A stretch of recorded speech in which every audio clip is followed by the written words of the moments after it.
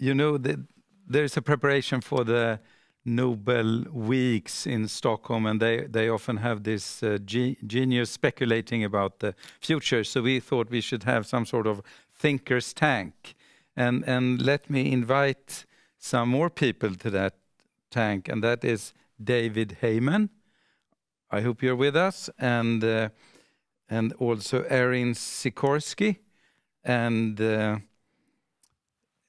Erin, hi, I can see you now. You are the director of the Center of Climate and Security, that is a part of the Council for Strategic Risks.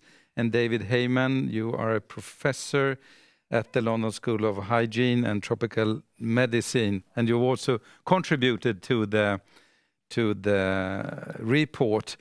What would you say about the awareness of these risks that you are dealing with among the big audience or the public? You know, what's a difficulty in all of these events is that at the time they occur, they're very important in the minds of the politicians. But then as time goes on, they begin to forget about these and focus on new issues. There was a really important warning back in 2003 when there was the SARS outbreak, which occurred in many countries around the world. Scientists were ready for another event such as this, as Johan said earlier, predicting disease X. However, the politicians were not ready, and so as a result, we were not prepared as we should have been to have resilient health systems, to have populations that are healthy to fight infectious disease, and also good, strong public health to deal with outbreaks when and where they occur. So we weren't prepared for this. Hopefully this will serve as a lesson in the future, but it's not clear that that will in fact occur. Maybe I should first ask you what are you doing in your daily work when it comes to global catastrophic risks, David? Well, I do a lot of teaching, Jens, at the London School of Hygiene and Tropical Medicine.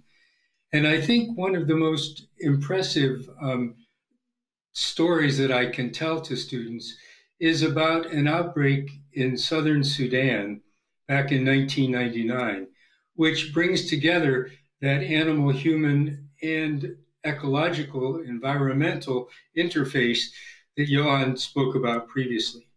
This was an outbreak of a viral infection called Rift Valley fever that is carried by ruminant animals, sheep, goats, cattle, and there's a vaccine to prevent infection. But there was a shortage of vaccine back in the 1990s, and animals were no longer being vaccinated.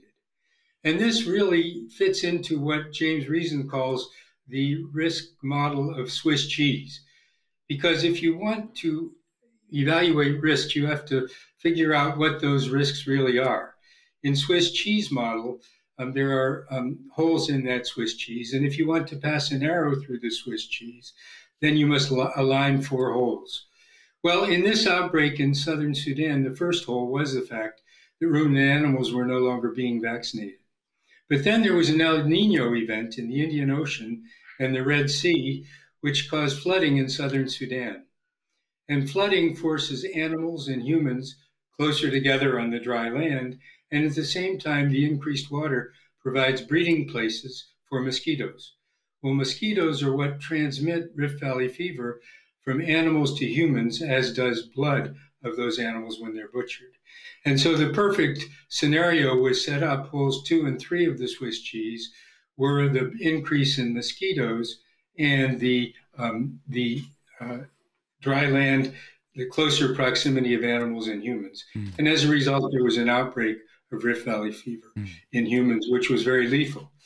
That outbreak was rapidly stopped, but the long-term solution, of course, will be better discussions in the climate change discussions to speed up our mitigation procedures through control of our climates. Right. Erin, what are you up to when it comes to global catastrophic risks? Sure. So what we're looking at the Center for Climate and Security and the Council on Strategic Risks is the intersection of national security and climate change. Basically, how is climate change shaping the national security landscape and touching all of the security risks countries care about and worry about. And I think, as already has been discussed a bit, we're in a moment of real shift where there's an understanding, right, that we've moved in national security away from just worrying about state actors and the havoc they can wreak on the global stage.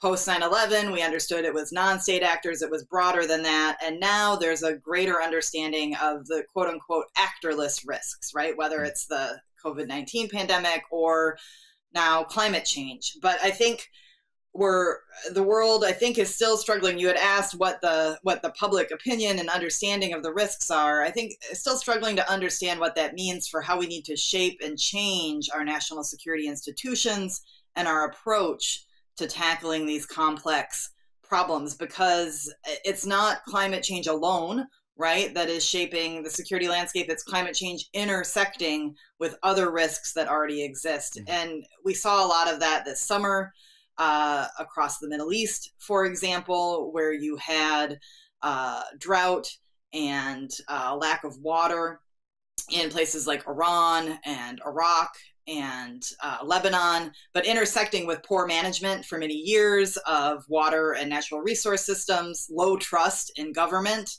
and it brought people out into the streets to protest against the government and raising risks of instability and violence. And you could really pick any part of the world, as you all know well, and find similar dynamics playing out. So understanding how you can create robust systems, whether it's at the United Nations or within governments or within regional security institutions, to better manage and understand these risks and bring in the one great tool I think we have on climate change compared to a lot of other national security risks is that our predictive capabilities and our modeling and understanding is quite good. May I ask you about that, and perhaps start with Johan, because I'm a former politician, and if you have facts on the table and you can see this is affecting this, it's easier to get legitimacy and you can make hard decisions. And that has been the case, I think, in COVID-19. But it is tougher when it is a prediction that this is what we're going to see, and we know it's hard to predict the weather more than 10 days. So to what extent is the prediction going to give legitimacy to decision making, Johan?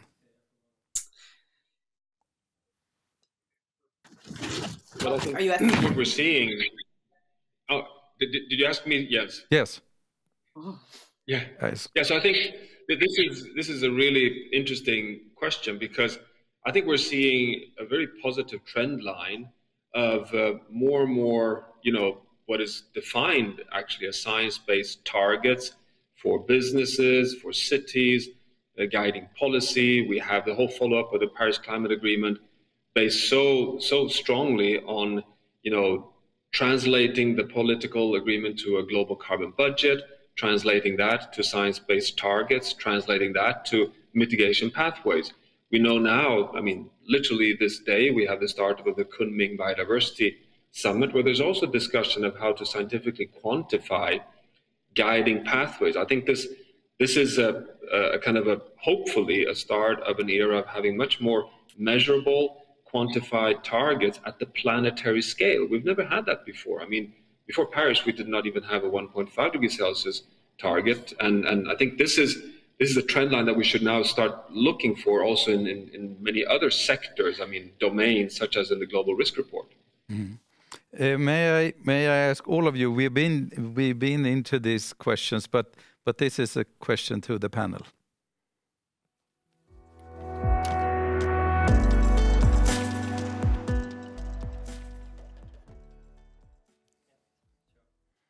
David, will it be easy for politicians or other decision makers and also the civil society to see this interconnection?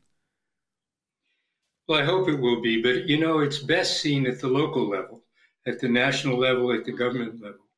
And so solutions are not just good global governance. It's global governance which provides the opportunity for countries to do what they need to do their own risk assessments, their risk analysis, and finally, their risk mitigation.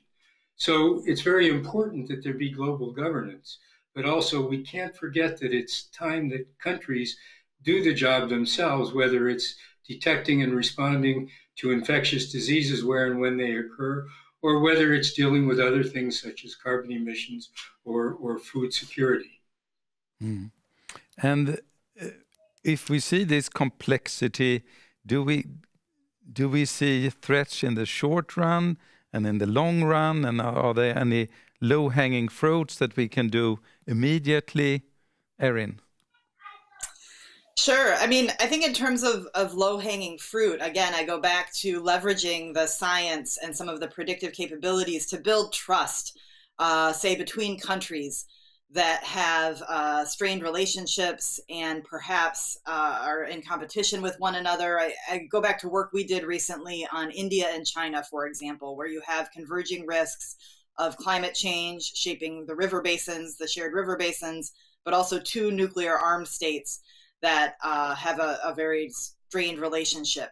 And if you can leverage opportunities to build a shared scientific understanding, for example, of what's happening to their shared river basins, you have an opening to create a better relationship between the two countries on other issues, right? And so I think, as David just laid out, having global governance, but then applying it in a local way that parties can really use to overcome some of these challenges is really important. And I think there is opportunity there, especially building that scientific cooperation. It just brings new actors to the table, right, in the security space in a way that can manage and lower the temperature sometimes. And so I think building bridges, busting the silos in the governance space between those working on, say, the science piece and those working on the security space is really important and a really good opportunity. Mm. I've received several questions on the multilateralism and other issues that we will come back to. But there was another question that was directed to you, Johan, and it was a fan, I think, who have listened to you, but often heard that we have a very short span of time. And they have heard that for a long time now. So now they wonder, is the time out? Have we passed it? Well, I would argue that the scientific jury is out there. I think the mainstream, I would argue that the mainstream in climate science tells us that we still have some room for maneuver, that we have a chance of a soft landing, where we even can stabilize at 1.5 degrees Celsius warming. But, the global carbon budget gives us only another 9.5 years of emissions at current levels of emission. If we can really reduce emissions by 6-7% per year, we can make it if all countries in the world land at zero, net zero by 2050. However, it requires maintaining all the other carbon sinks inland, in oceans and on land. So it's a big ask. And but I would say that it's not too late there, which means that it's not too late for the stability of the Earth system. But I think that the biggest nervousness is really on the biodiversity side, where we have today, extinction losses equivalent to a global mass extinction, where we are on path to lose 1 million of the known 8 to 9 million species on Earth. I mean, these are lost forever. And we lose ecological functions that are fundamental for agriculture and food security, for example. So these are big risks we're taking. But as things stand now, I think one can conclude that we still have this ability to keep at least the environmental resilience reasonably at a manageable level. Mm. And we have one question to the panel for all of you.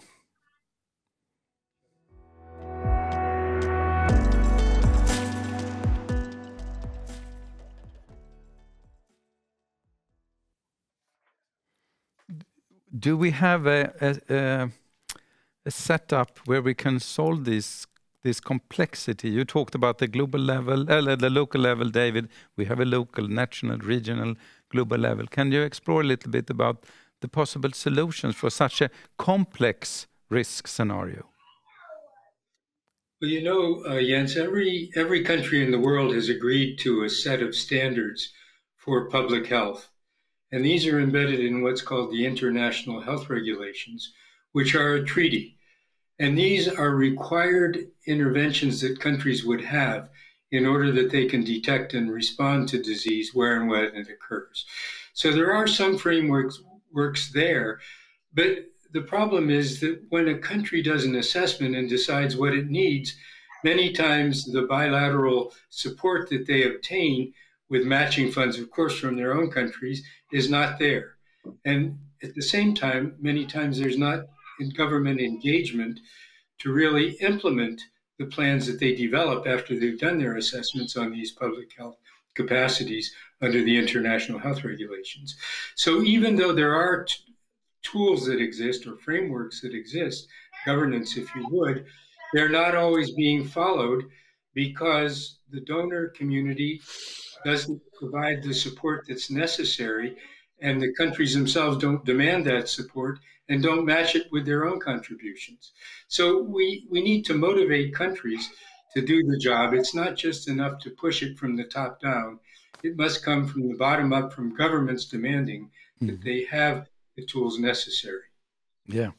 Erin, I think some of your colleagues wrote one chapter in our risk reports about the complexity and how to handle it. What are your thoughts about how the society can handle this complexity? Because we are often organized more in silos. Exactly. And I think the challenge is to break down those silos and find opportunities for cross-sectoral, interdisciplinary conversations about how to tackle these risks. And, you know, with the support of the Global Challenges Foundation, a few years ago, we released a Responsibility to Prepare and Prevent, which was a framework for tackling climate security at the global governance level and designed to come up with mechanisms for breaking down those silos and bringing different actors to the table, as I mentioned before. I think one powerful tool can be tabletop exercises and scenarios analysis, where you really get these policymakers out of their day-to-day and thinking through how these complex risks will play out on the world stage, and that can really help. But they need the opportunity to do that, and they need, as I think David said, the bottom-up pressure to do that as well. You say on the governance side, when it comes to this complexity of risks.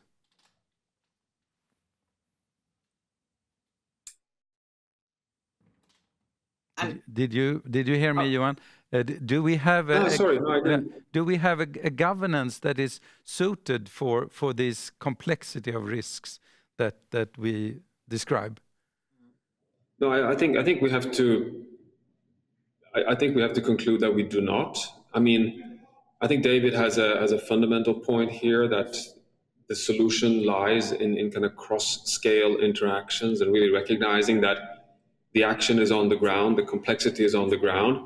The trouble or the challenge for us is that it's so interconnected across health, across food, across energy, across impacts related to global environmental change, that this can be abrupt, that we even have to now redefine the global commons, not only to think of this as being, you know, the high seas or Antarctica or outer space, but all the systems that regulates the stability of the planet. So suddenly we have no choice but to have, you know, collaborations across scales and get it kind of tied together at the global level. And there's no appetite for that today. The only place there is a sliver of appetite is, of course, on trying to avoid conflict. And I think that is perhaps the most constructive entry point, to see that security, climate and security, health and security, conflict and security, those kind of threats are kind of, let's say, surfacing up at the global governance level.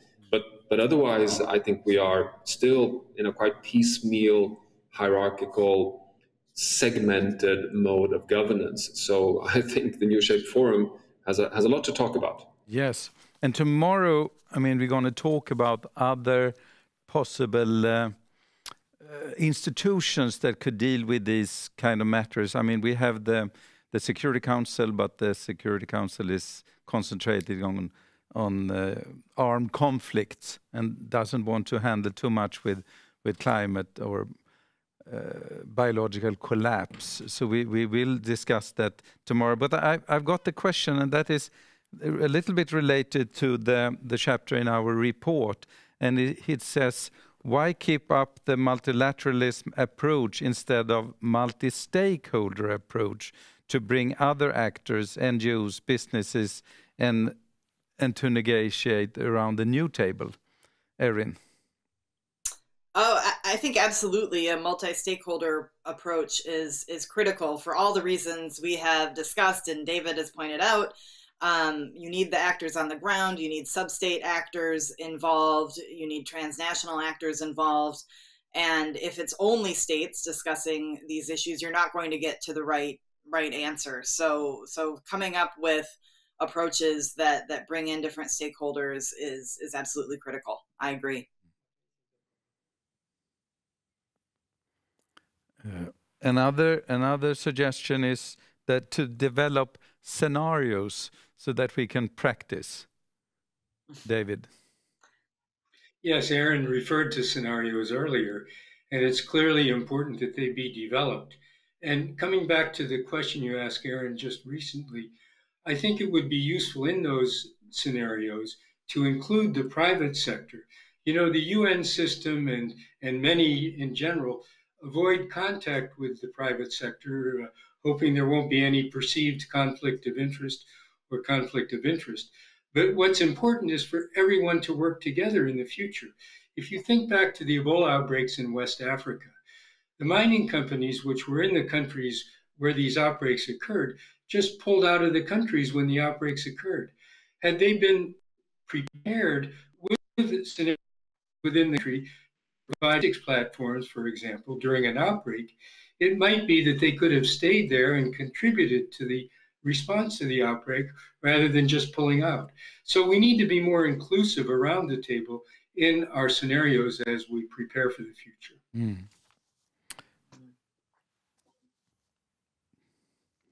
Yes, Johan. Now we are getting closer to the COP26 as well.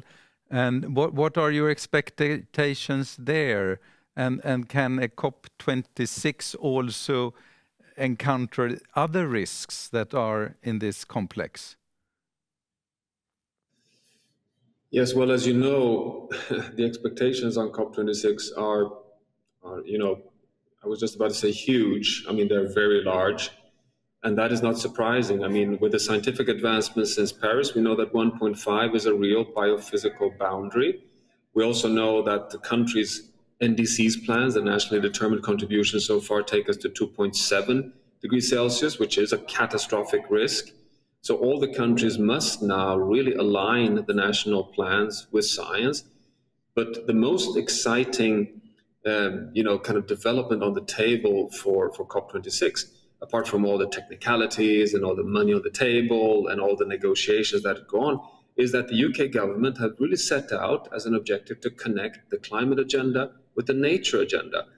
And that is, of course, also a way of connecting to, I would argue, global catastrophic risks. Because if we continue undermining the carbon sinks and the resilience in the living biosphere, we won't deliver on Paris, and we will have the hit back on societies through global systemic risks. So I have big expectations on Glasgow to be the first nature climate COP. And who knows, that could take us to a level where we start really recognizing that the climate, we will never resolve the climate crisis unless we connect it with the health agenda, as David has pointed out, with all the other sectors that are so fundamental to this stability of the climate system. So, there's reason to have big expectations on Glasgow. Will it succeed? Well, so far we don't have the global governance indications that it will, because too many countries are still sitting on the fence. It's actually only China, the US, and the European Union that has at least attempted to pledge net zero targets. Too late for China, latest 2060, but at least trying to, and the European Union and the US for 2050. So you see, there's still an enormous, we're still on an uphill road here. Mm. When talking to you, I can see that you are. It's not a debate on how it is. You're saying approximately the same thing, and a little bit also when it comes to the needs that we need to take all stakeholders to the table. But is there also a resistance out there? Is there people that are against what you are saying or denying it? I just would like to know that. Erin. I can jump in. And this is coming from the U.S. perspective. I do think there are those, if not denying it, they still are in this rack and stack mode, right? There's going to be number one risk, and then there's others below it, and they don't all intersect. And you see this a lot when it comes to discussion of competition with China, for example, and that you don't want to bring climate change into that conversation. So I think the real challenge is just the modes of thinking about national security and getting folks to a place where they can think about systemic risk. It's not that they think we're wrong necessarily, but it's a new way of approaching the problem that's frankly different than all our institutions are set up to deal with and manage. And it's really hard to break out of that institutional framework sometimes. So I think that is the big challenge is culture and ways of thinking about these problems and mainstreaming that across the national security and security community writ large.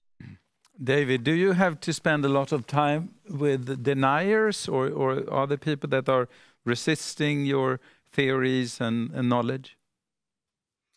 Well, there certainly are deniers, as we've seen, including today in the anti-vaccination movement. There are people who recommend not to be vaccinated with no real evidence as to why they're recommending that. It's just a principle with them that they want to recommend non-vaccination. And this carries over into many parts of society, in fact, where there's denial about many different things. And even among political leaders to a certain extent, who are focused on short-term gains, not on the long-term gains.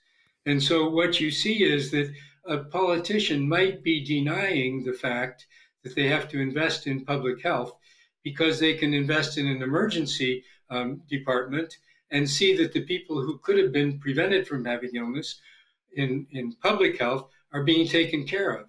The short-term goal is satisfying the present need. The long-term goal, public health, is just not within their realm of understanding many times because it doesn't give them the benefit they need in the short term for the next election or the next process coming forward. Mm-hmm. Johan, do you need to spend a lot of time with deniers or people that are resisting your thoughts and forecasts? Of course, there are, just like Erin and David points out, there are deniers out there. There are also skeptics. But I see that to be less and less of a challenge at least on climate. And the reason for that are multiple. I mean, apart from the fact that the science is so unequivocally settled, but also that we see that the solutions to solve the climate crisis have better competitive outcomes, even on very basic grounds, on jobs, economy, advancements of society, basic health. And that in itself, I think, also is unleashing or kind of liberating us from large parts of this discussion. But of course, it differs from different parts of the world. I think we in Europe are much less affected that, for example, than in the US. So we spend very little time on denialism, to be honest.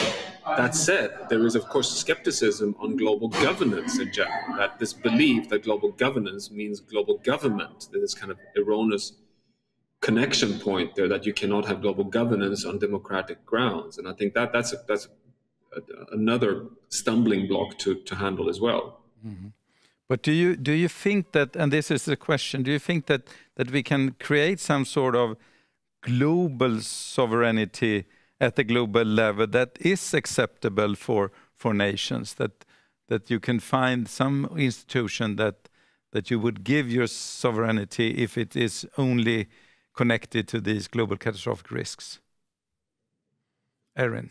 Well, to some extent, I mean, I find that quite interesting, that when it comes to trade agreements, when it comes to financial transactions, when it comes to certain parts of armed conflict, we have done that already. I mean, we have that inbuilt in the global governance system. So it shouldn't be so far away to be able to do it also in global catastrophic risks. The question is how to do it in a transparent, democratic way, in a way that really creates a sense of trust from all actors. Mm. Erin, do you? Yeah, I would agree that trust is key. And I think being able to demonstrate the benefits, right, of such a framework and such a need to perhaps give up some sovereignty. But as mentioned, these already exist in other areas, and we accept them because we see the benefits and we recognize that we can't tackle the issue alone. That we're actually safer together working towards managing these risks. And so I think the same is true here, but trust and managing myths and disinformation, I think, is also quite critical. Finding ways to communicate about these risks in such a way that galvanizes action and isn't, that defends against the misinformation that exists around them as well, because I think there is a tendency we must push against to turn inward, right? That countries say, well, we're going to manage this on our own. We're going to shut off our borders. We're going to just take care of ourselves. And we have to find ways to break through that mentality and show that A, it's not possible to do that in the long run, and B, that we'll all benefit more by coming together. So it's a tall order for sure, but I think doable. And what do you say, David Heymann, has COVID-19 give us any more, what would you say, trust in such a global sovereign decision-making? You know, I think that this pandemic has not yet done that. What did happen after the SARS pandemic, or epidemic rather, in 2003 is that countries began to work together more closely in various things, and they developed, for example, a pandemic influenza preparedness framework, which is a guarantee that developing countries or lower and middle income countries will have access to a certain amount of pandemic vaccine should there be a flu pandemic. So there has been a willingness to work together, but to give up sovereignty has been very difficult for countries. The closest thing, I think, to giving up sovereignty is when a country signs a treaty such as the Framework Convention on Tobacco Control. By signing up to that and developing legislation within their own countries, they are, to a certain extent, unifying their activities with others around the world. But whether or not they're actually giving up their sovereignty to do that, I can't say for sure, but I don't believe they are.